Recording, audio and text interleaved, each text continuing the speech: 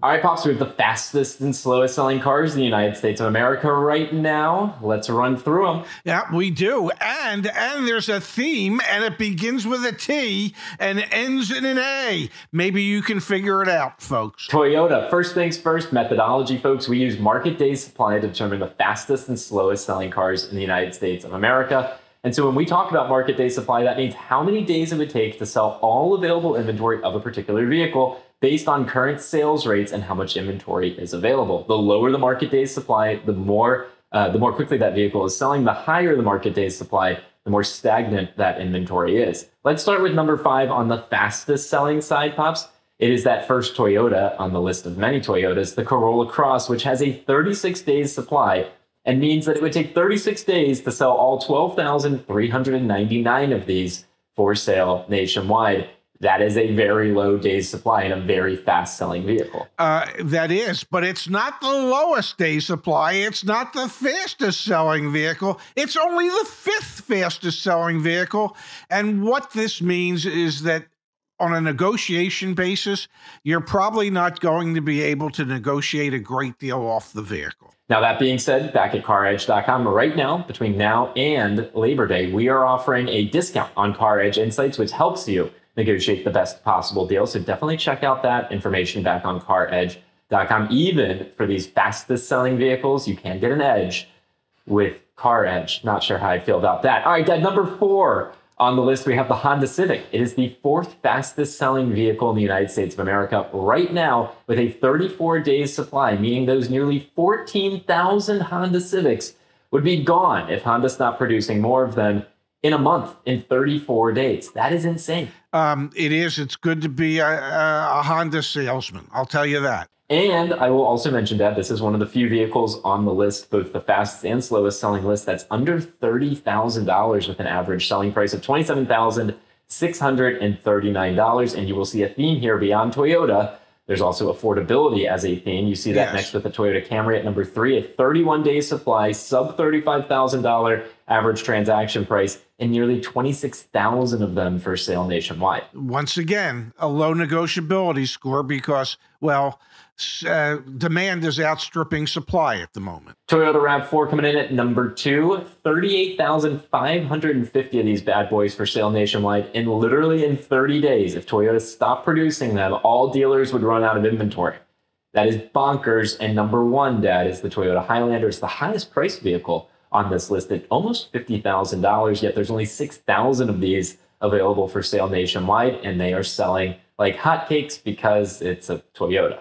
Yep, and it also means, once again, the ability to get a tremendous amount of savings is somewhat limited on vehicles that are in short supply but high demand. So again, the themes there, Toyota, Honda, low price points, and reliable. Those are going to be your fastest selling vehicles, the ones that are the most difficult to negotiate on. Then, Dad, the opposite end of the spectrum, these are the slowest selling cars, trucks, SUVs in the United States of America right now. I really want you to focus. Let's start at number 5, Dad. The Lincoln Aviator has a 382 days supply. That means if Lincoln stopped producing new Aviators, it would take them 382 days based on current sales rates to sell the 8,953 of these that are currently available nationwide. $70,000 average transaction price, though. I thought it'd be even higher. Well, and the really good news is you can get 2, maybe a little more than 2 of those Corolla Crosses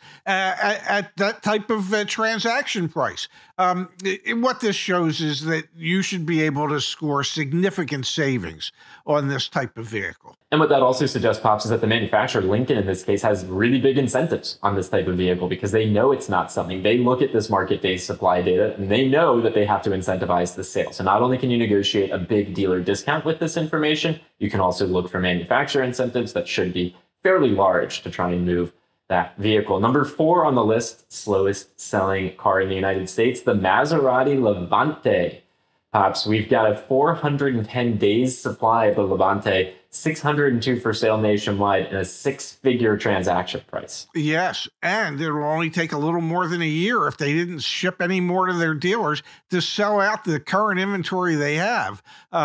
Perhaps the Maserati Levante was the answer to the question no one ever asked. We've got our first EV on the slowest selling cars list. Number 3, the Mercedes-Benz EQB, the crossover SUV.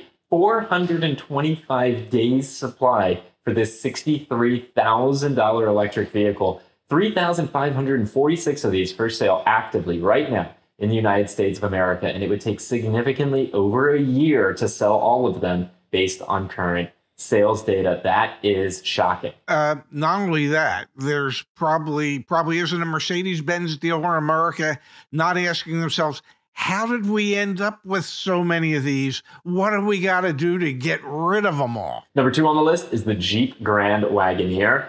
Over $100,000 asking price on these things, a 428 days supply, and more than 2,200 of them sitting on dealers' lots right now.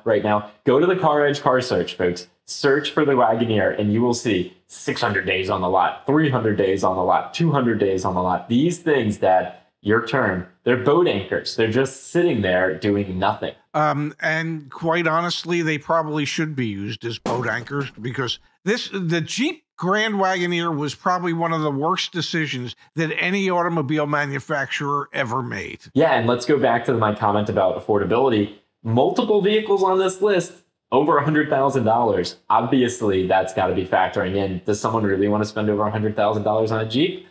I think the data says no. Number 1 on the list, Dad, a defending champion of the slowest selling vehicle in the United States of America would be the Dodge Hornet.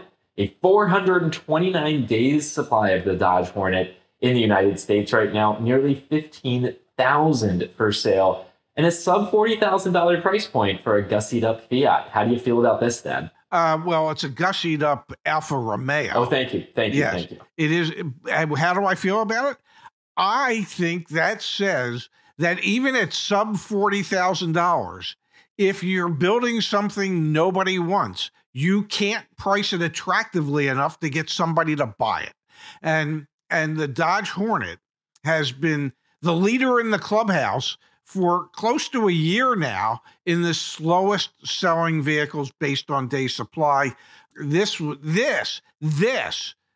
definitely the worst decision ever. There have been ongoing 0% for 84 months promotions from Dodge to try and move these things. Folks, if you're looking for the most negotiable vehicle in the United States of America right now, head into your local Dodge dealership. Actually, don't use our email templates. They're free and they're online. But, you could go work a deal on a Dodge Hornet. That's for damn sure. We'll come back with the latest data on this next month. Stay tuned for that. Thanks as always, Pops. Thank you, handsome.